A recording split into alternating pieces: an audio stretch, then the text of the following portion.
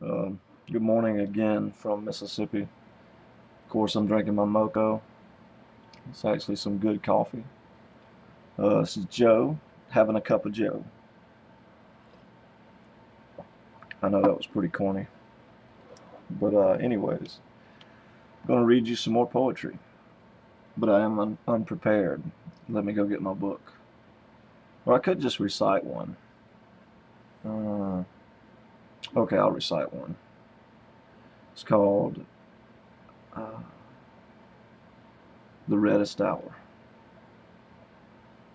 O immortal youth, how deeply I will miss you when you are gone. Departing with the conquered day, you're like a rose in its reddest hour.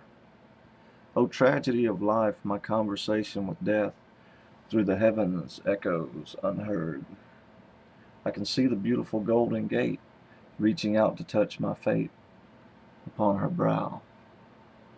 O endless lover's smile, a kiss would do just fine. Escort me past this fainting day to ride the wings of Gabriel. The cool, crisp hand of my old age will never touch me now, never touch me now. Pretty neat.